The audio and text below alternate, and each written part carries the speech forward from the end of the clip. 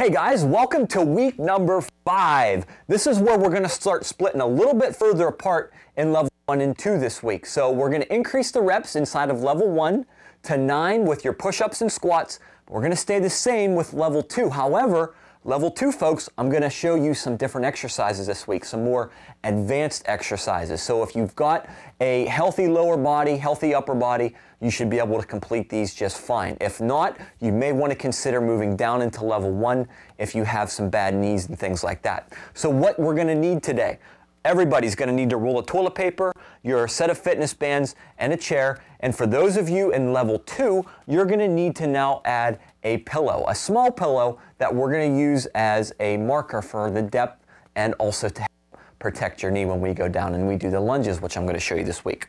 All right, so whenever you're ready, you guys pick the workout level below, and I'll see you in your workout.